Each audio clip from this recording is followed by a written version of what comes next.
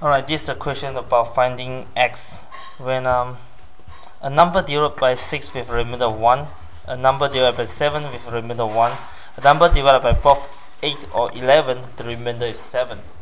So in this case, we have to have the mode, the 1 divided by the 6 and 8 to become a prime numbers. So before that, so we have to change it to for a form x equal to 1 mod 2 and x equal to 1 mod 3 from 1 mod 6, because 2 times 3 is 6. So since the next one 1 mod 7 is the same thing, so you keep 1 mod 7, but the 8 is not a prime, it's composite number, so we have to change it to a prime. The smallest prime you can have is 2. So in this case, when the number divided by 8 with a remainder 7 is the same thing like when number divided by 2 has a remainder 1. So technically I don't need to write this one, so I can cancel this one away. So last one is x equal to 7 mod 11.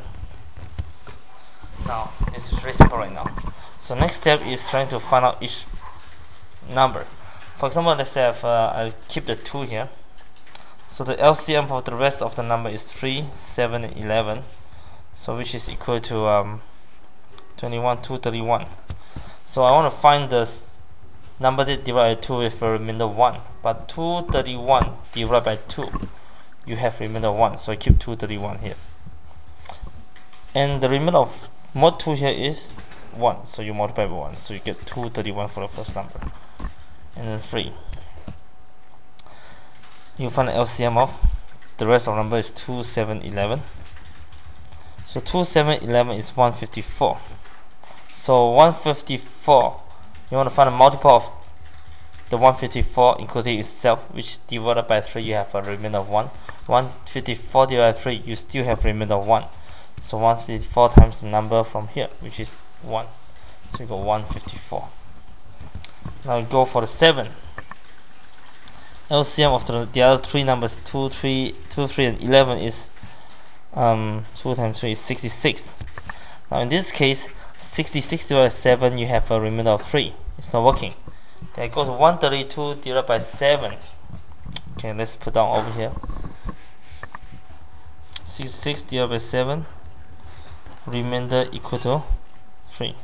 Then go on the next one. Remainder 132 over 7 times 3 equal to 717, 62 is a remainder of 6. So it's 3, 6, and then the next one is 9. So technically when you calculate, you have a 330. Yes, 330 divided by 7, you have a remainder of 1, technically, times 5. So since this 1, you times 1 here. So you got 330 here. So the next one is 11. LCM of the rest of the numbers 2, 3, and 7, which is equal to 42.